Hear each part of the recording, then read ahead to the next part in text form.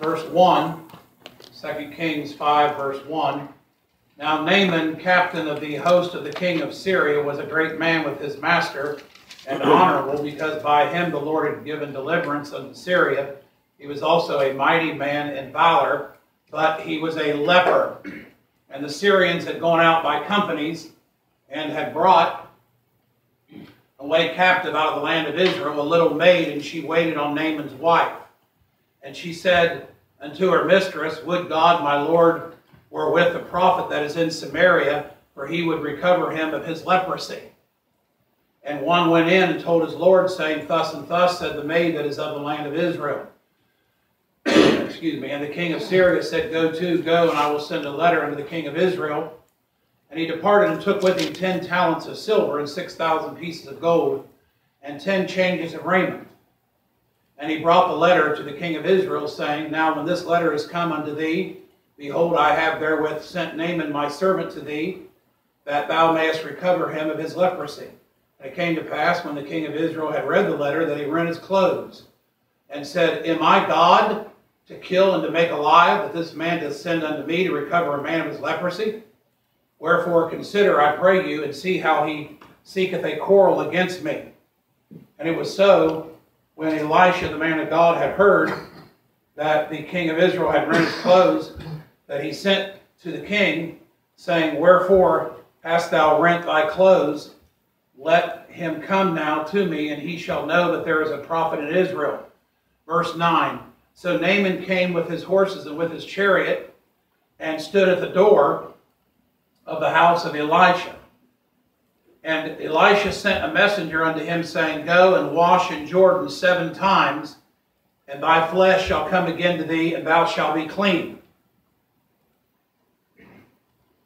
But Naaman was wroth, and went away and said, Behold, I thought he will surely come out to me and stand and call in the name of the Lord his God, and strike his hand over the place, and recover the leper. Let's pray. Lord, we thank you for your word. Thank you for each one here today. We pray if there's a lost soul here in the building, we pray you might save them before they leave.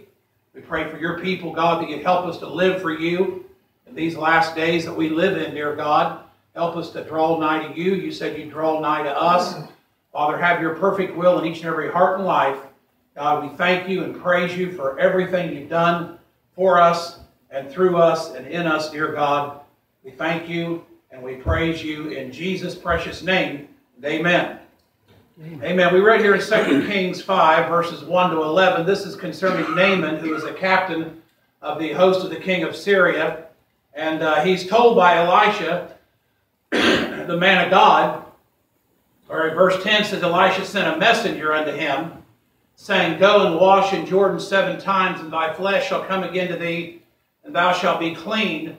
But Naaman was wroth and went away. He's angry, he's mad, and said, Behold, I thought he will surely come out to me and stand and call the name of the Lord his God, and strike his hand over the place and recover the leper. The reason why Naaman is angry is because he had preconceived ideas of how he was going to be cleansed of his leprosy. I've been preaching a series of messages on verses in the Bible that contain the word nothing. Nothing. And I left off last time on the nothings from expectation. The nothings from expectation. He says, Behold, I thought, here in 2 Kings 5:11. These are words of expectations. And General Naaman was a man who became angry because others did not meet his expectations. Has everybody always met your expectations? Andre Francois Raffray, a retired lawyer in Arras, France, made what any reasonable businessman would say was a sound financial decision. According to the Chicago Tribune, for a $500 a month annuity payment to her, excuse me, he bought the rights to take over an apartment in Arras, France, on the death of its current resident. The woman living in the apartment was Jean Calment. She was 90 years old. 30 years later, and $180,000 poorer, Raffray had still not moved into the apartment. On February 21st, 1995, Jean Calment celebrated her 120th birthday. She was the oldest person in the world at that time. Each year on her birthday, she sent Raffray a card that jokingly said, "Sorry, but I'm still alive." Mr. Raffray thought he had made a good investment, but his expectation in the life expectancy of Jean Calment turned out to be disappointing. She ended up celebrating 2 more birthdays before she died. In fact, Jean outlived Mr. Raffray, who died at the age of 77 on Christmas Day, 1995. His expectation in taking over the apartment left him with nothing. The nothings from expectation. Life is full of disappointment and unfulfilled expectations. Have you ever had a promise made to you and it was broken? Have you ever depended upon somebody or someone to fulfill the expectation that you had in your head, but the person or the thing that you had in your head did not come through for you? Perhaps your expectation was a job you needed done and it wasn't completed, or it wasn't done correctly. Some of you business guys in here, you probably have employees where you thought you were going to give somebody a job and it didn't pan out the way you thought. Maybe you were hoping to get a certain gift at Christmas or your birthday, but you didn't get it. It could be that you had your heart set on a position, on a team, or a promotion at work or a raise, but it didn't pan out and it left you hurt, left you sad. Naaman had false expectations. Expectations can leave us with nothing sometimes when they're unfulfilled, or leave us feeling empty when we get what we wanted. Sometimes people are empty when they get what they thought they wanted. Disappointment hounds us when our plans are pulverized, and our friends are fickle, and our dreams are destroyed, and our expectations are eradicated. It's no fun when your goals or expectations fizzle and fail and flop, and they're foiled. We all have faced those moments of unfulfilled expectations that also leave our hearts a little sick. How we respond to those disappointments will have a lot to do with how we cope with life, whether we will be merry or miserable, happy or snappy, calm or cantankerous, delighted or depressed. Realize also that life is not all about our expectations. It's about Him. Amen. Amen. Life is not about your way, your popularity, your power, or your things. It's about Him. Folks, Jesus Christ is the one that really matters. Amen. David had to learn this in his own life. He suffered one disappointment after another. He was harassed, hurt by people that he loved and thought loved him, yet God had a purpose in his perilous predicaments. Many of the Psalms are written out of David's brokenness. You'll find that people don't always meet your expectations. When we expect people to come through at a certain time, to do a certain thing, to respond a certain way, or act in an expected manner, and they don't, it can be frustrating and very, very disappointing.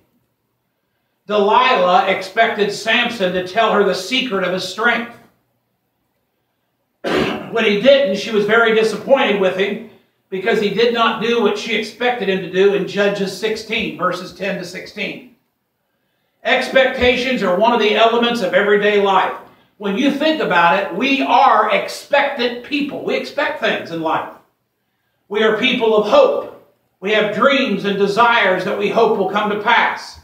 How we handle our expectations will determine how we handle life itself and how life handles us.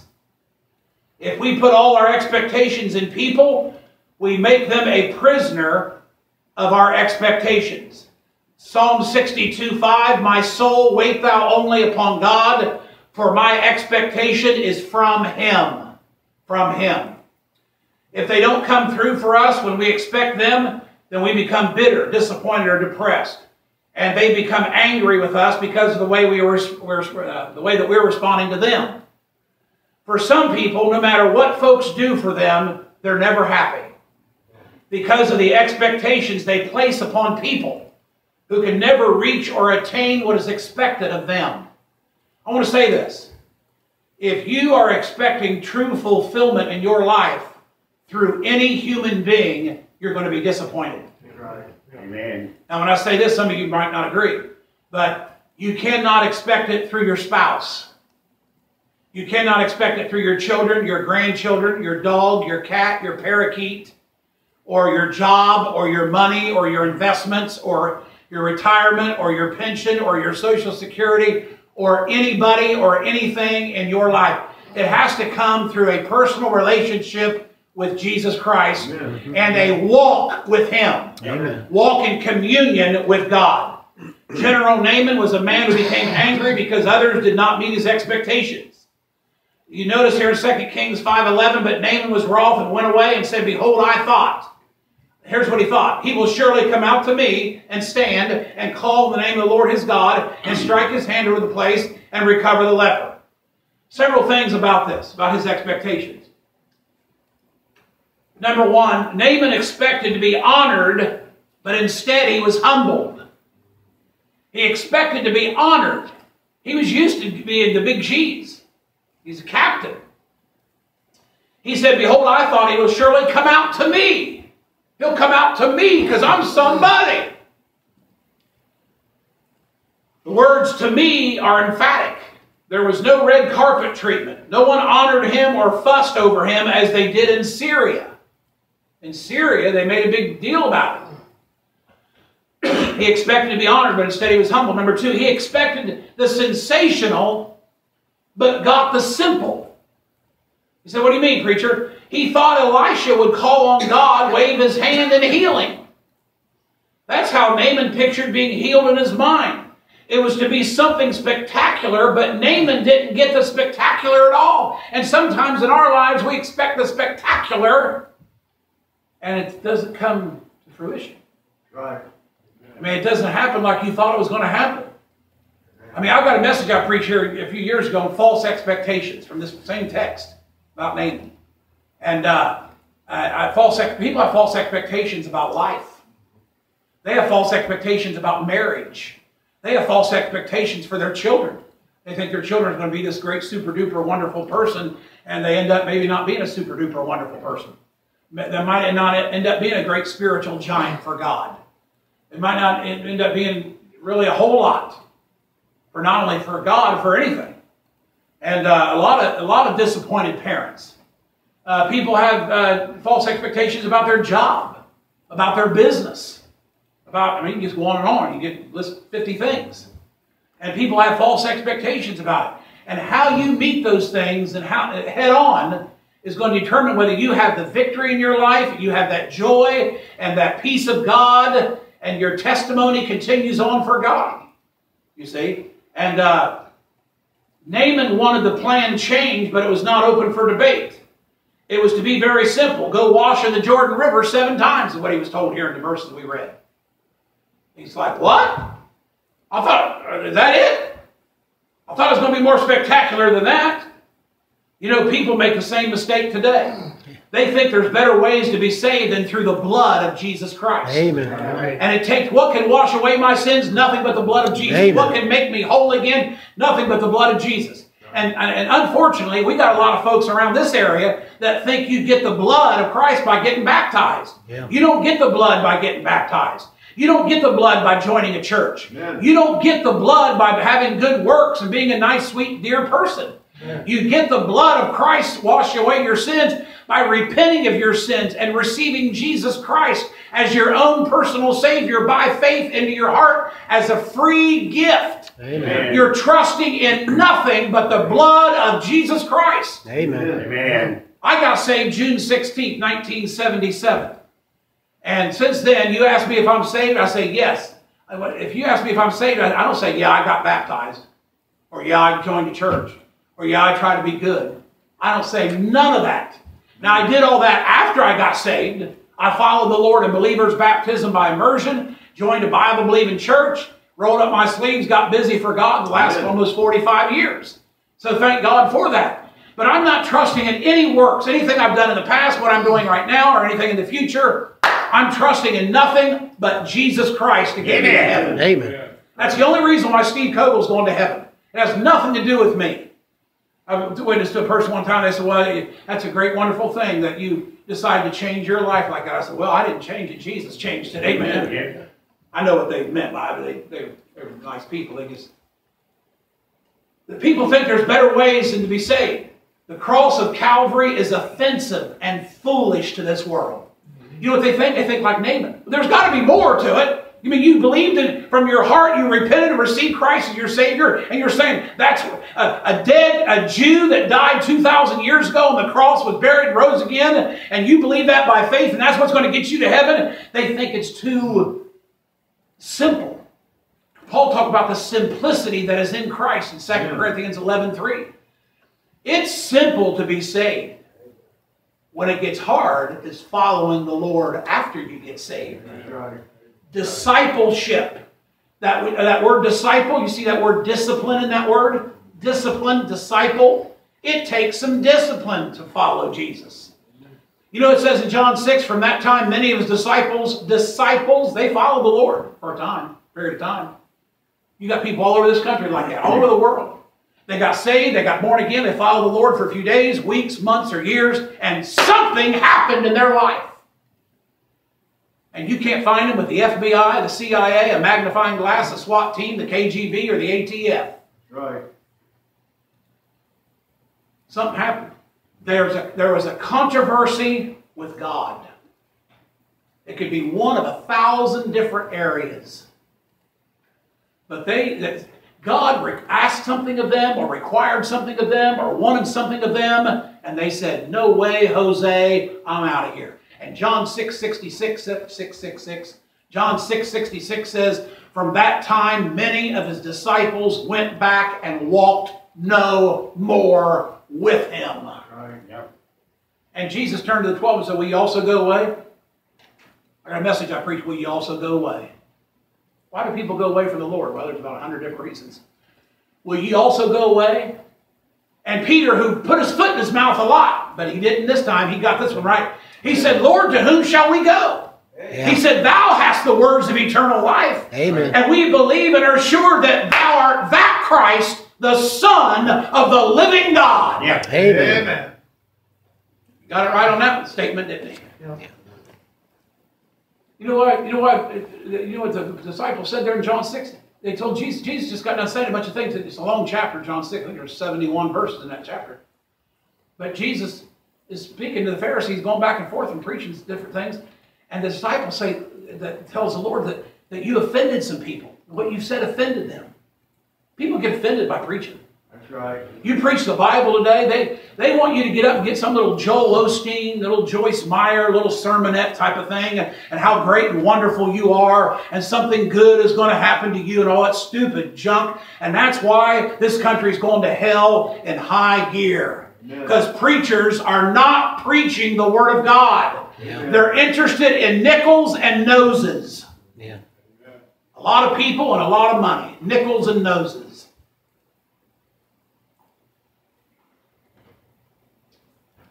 Naaman wanted to be cleansed on his own terms, not God's. Naaman's expectation led not only to his anger, but to a response of pride. He was concerned about his dignity and pride. He was a high official. He had a big position. He was somebody, he thought. God was going to humble him, though.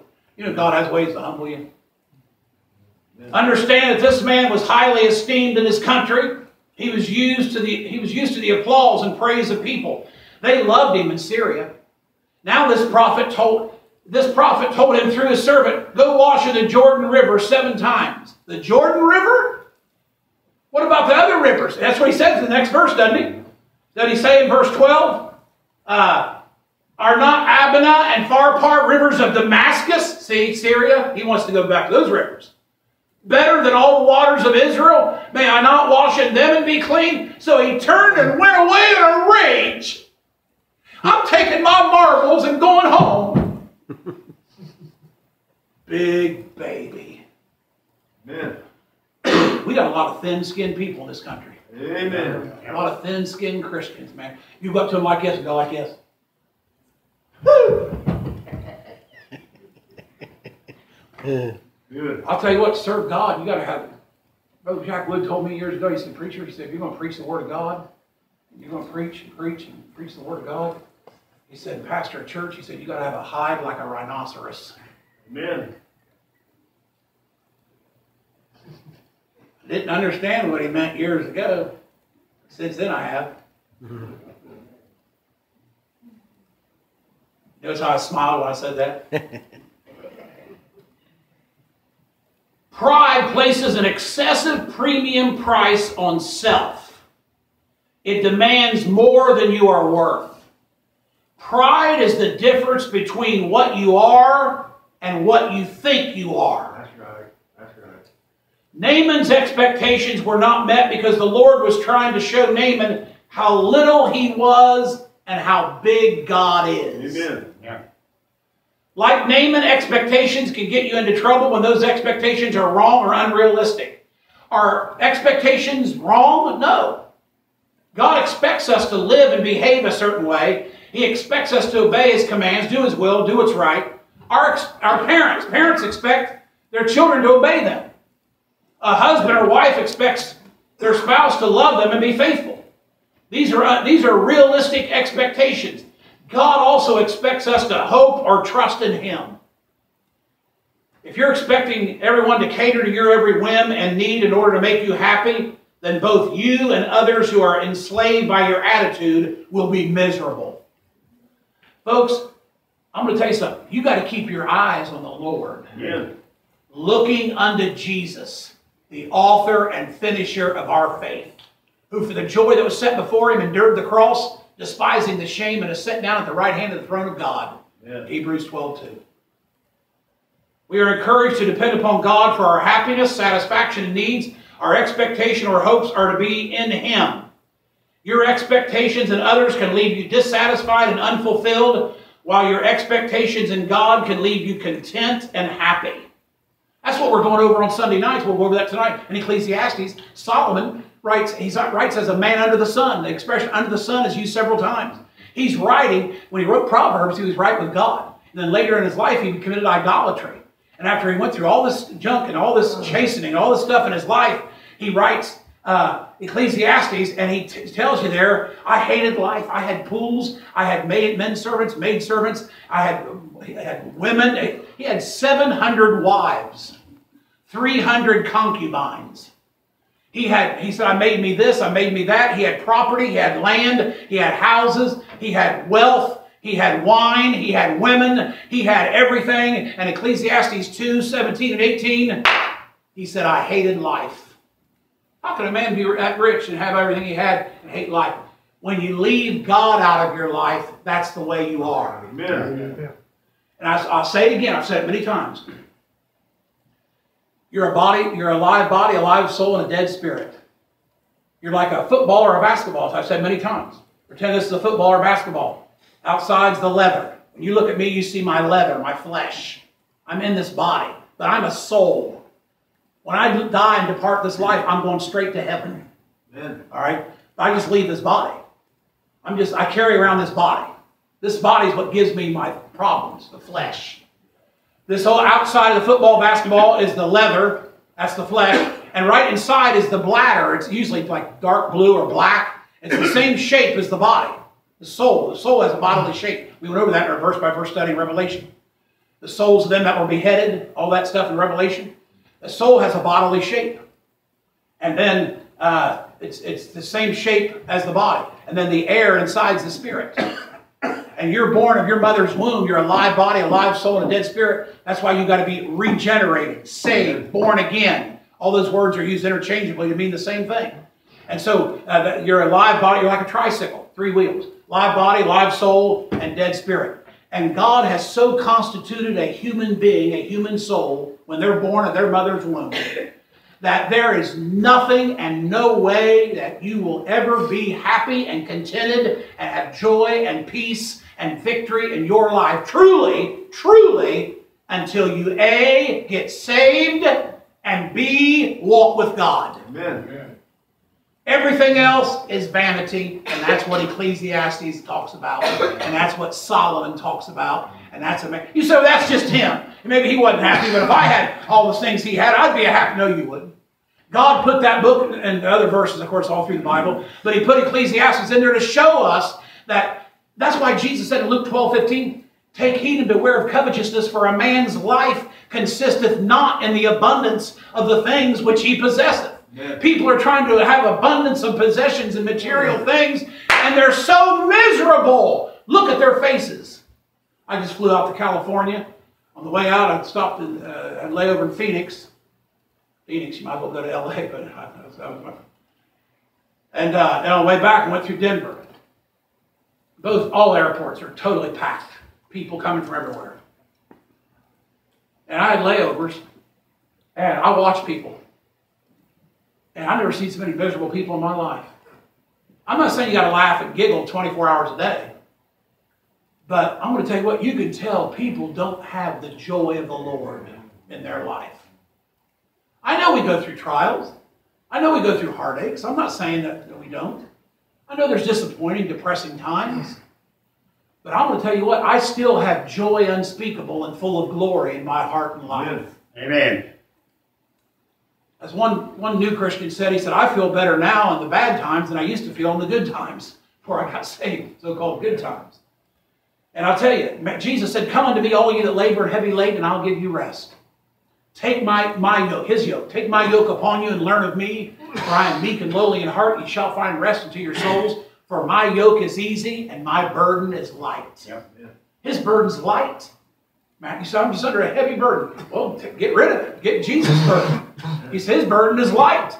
Matthew 11:28-30. Well, you have to learn mentally, just as you physically you don't do certain things, your deeds, your actions, you have to learn to think right also, not just do right. You got to learn to think right. When those thoughts come in of discouragement and depression and down in the dumps and that type of thing, and the devil says, what happens about this? What happens if this happens? And what about this? And what about that? And gets you all upset about things that haven't even happened yet. You ever notice a lot of those things never happen? Yeah. A lot of those things that you worry about don't even come to pass, or it's not near as bad as you thought it was going to be, or the devil had you convinced that it was going to be. Yeah. Because he's a liar. Yeah. Jesus said the devil's a liar. John 8:44.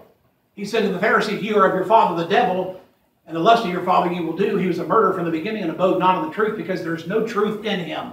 Yes. When he speaketh a lie, he speaketh of his own. For this, Jesus said this about the devil, for he is a liar and the father of it. Right. He said that to the Pharisees. No wonder why they murdered him.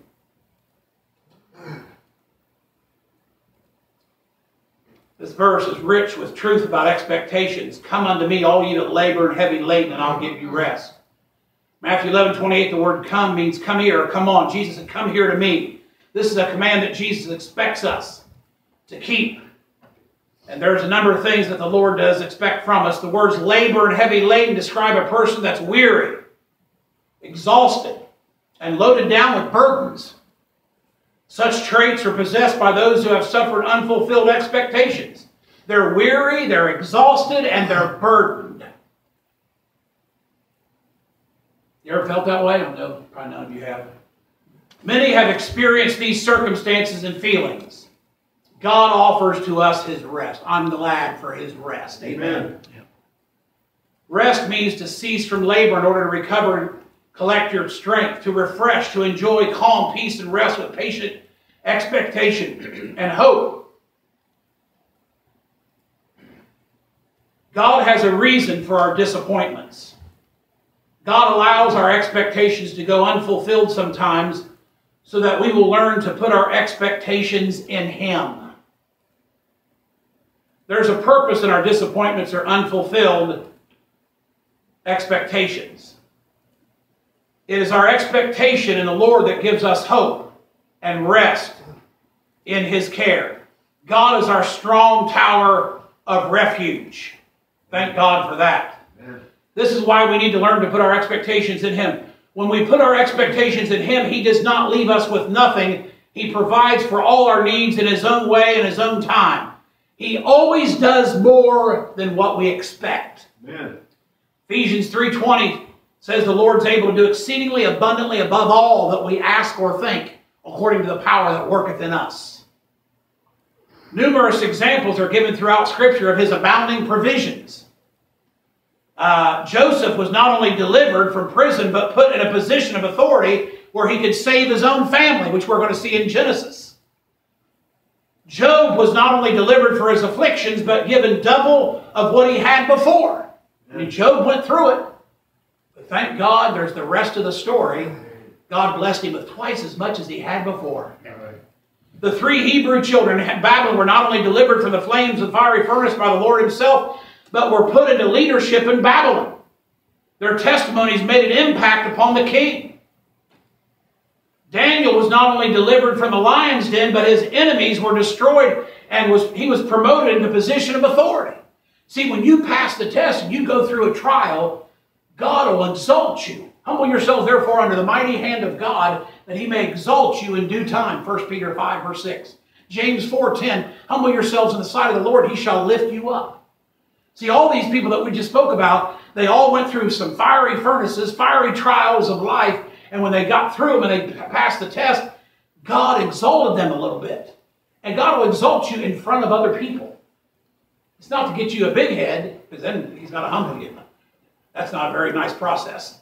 So he don't want you to get a big head, but he'll bless you and he'll promote you. And he'll exalt you. Esther and Mordecai saw the Lord destroy wicked Haman as he hung upon the gallows. He had prepared for Mordecai. He also saw the Lord work out a way for the Jews to protect themselves from a royal law of execution and to legally destroy their enemies within the Persian Empire. Childless Hannah. Hannah didn't have any children. She promised God she would give her child to the Lord if he would only bless her with a baby. Samuel was born and she kept her word. God did not stop there. He gave her 5 more children, of which 3 were boys and 2 were girls. 5 is the number of grace and death in the Bible. And God was demonstrating his grace to Hannah and giving to her exceedingly abundantly above all that she might have thought. Amen. Amen. God is our refuge. Our expectations are to be in him, and he will never fail us. Proverbs 18:10 says, the name of the Lord is a strong tower. The righteous runneth into it. They run into it and is safe. Expectations. Expectations. Paul said in Philippians 1:20, he said, according to my earnest expectation and my hope, that in nothing I shall be ashamed, but that with all boldness as always, so now also Christ shall be magnified in my body, whether it be by life or by death. Keeping your focus on the Lord, especially through times of suffering and trial, will leave you with peace and joy in times of and circumstances that are contrary to what you want.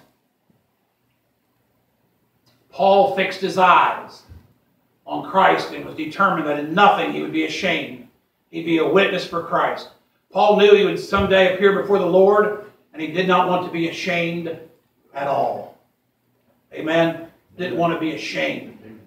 2 Corinthians 5:10, for we must all appear before the judgment seat of Christ, that every one may receive the things done in his body, according that he hath done, whether it be good or bad.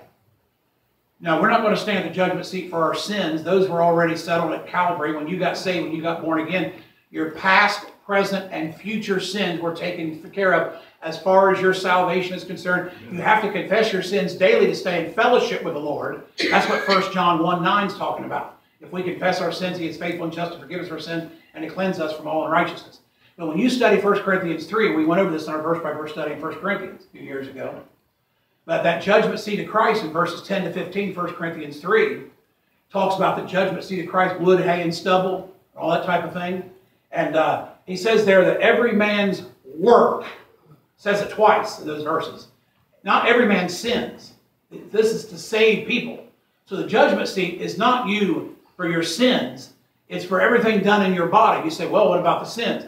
The sin, I don't understand that whole thing there, but it says every man's work shall be tried. Every man's work. Doesn't say sins nowhere in the verses. So the judgment seat of Christ, your sins were taken care of when you got saved, you got born again. You have eternal redemption. The dear folks that believe you can lose your salvation, they don't understand that. They don't understand that it's eternal redemption. Amen. When you got saved. My past, present, and future sins are all taken care of. As far as salvation is concerned, I'm saved. I'm sealed with the Holy Spirit. I've been spiritually circumcised, Colossians 2, 10 to 13. It's an inward thing, a circumcision that takes place when you got saved. A lot of things. And we're going to go over this in the future. We're going to go over this in our teaching and preaching of the things that happened to you when you got saved that you're not even really aware of. You might not even be aware of it now, but you certainly weren't aware of it the moment you got saved. But a bunch of things happened when you got saved. You were regenerated. You were sealed with the Holy Spirit. You were spiritually circumcised. You were born again. You were adopted in the family of God. We ought to shout and run the aisles. Amen. Amen. If you live for Christ, you'll not stand empty at the judgment seat of Christ. Paul was faithful in serving the Lord, and he expected to be rewarded by the Lord when he died. He said, I have fought a good fight. I have finished my course. I have kept the faith. Now think of the confidence he had to say this. He wasn't bragging. He wasn't being arrogant. He just lived for God. Amen. You live for God, you'll be able to say what Paul said, 2 Timothy 4, verse 7 and 8. I have fought a good fight. I have finished my course. Every person's got a course. You go out on the golf course, hole number 1, 2 to 18 holes of golf. They got the Masters going on now. Those are all professional golfers. They start out and they golf, and they go from one hole to the next like that, 18 holes of golf. And they have a golf course. And they have to go to the course. And from the time you got saved till the time you die, you have a course to run. And you'll be held accountable at the judgment seat for your course. Not my course. My course is not your course. See, that's why Paul said, I fought a good fight, I finished my course. I've kept the faith. Henceforth there is laid up for me a crown of righteousness, which the Lord the righteous judge shall give me at that day, and not to me only, but unto all them also that love is appearing. 2 Timothy 4, verse 7 and 8. My course. So we all have a course. Moses also looked forward with great expectation to his reward from the Lord. It motivated him to stand on the Lord's side, even if it meant suffering. Hebrews 11, 24 to 26. As I close, as Christians, we should be expecting the return of the Lord. The return of the Lord Jesus Christ. Amen. And we ought to expect Him. We ought to be ready for the Lord to come back and to live for Him and to be what He wants us to be. And we are to be people of faith. And I'll close with this. Peter Marshall is remembered as one of the most beloved Senate chaplains in American history. Marshall immigrated to the U.S., arriving at Ellis Island in 1927, only 19 years before being named Senate chaplain. He pastored in Georgia, then at Washington's New York Avenue Presbyterian Church. On January 5, 1947, he was named Senate chaplain, and his prayers immediately touched the nation. Here is his Bifocals of Faith prayer, it's called. Bifocals of Faith prayer. Offered before the United States Senate on November 24, 1947. It is a prayer that is more relevant today than ever before in the history of our nation. Listen to this. It says, God of our fathers and our God, give us the faith to believe in the ultimate triumph of righteousness, no matter how dark and uncertain are the skies of today. We pray for the bifocals of faith that see the despair and the need of the hour, but also see further on the patience of our God working out His plan in the world He has made. So help Thy servants to interpret for our time the meaning of the motto inscribed on our coins, in God we trust. Make our faith honest by helping us this day to do one thing because Thou hast said, do it, or to abstain because Thou hast said, Thou shalt not do it. How can we say we believe in Thee, or even want to believe in Thee, when we do not anything Thou dost tell us? May our faith be seen in our works, through Jesus Christ our Lord. Amen. That's a pretty good prayer. Amen. By Peter Marshall. Amen. Though the skies be dark, we can still try to win people to God. Amen. We can still try to see people saved. We can still try to get people back in church. There's people all over Highland County, all over this whole region, all over the country, all over the world. Got saved in a period of time, and something knocked them out. Devil don't care what you get involved in. Just don't get real serious about serving God. Just don't get real serious about it. That's all he cares. He don't care if you're a success in it. Anything. There's nothing wrong with being a success in other, as long as you have God number one in your life. Amen. Yeah. Amen. Let's stand if you would.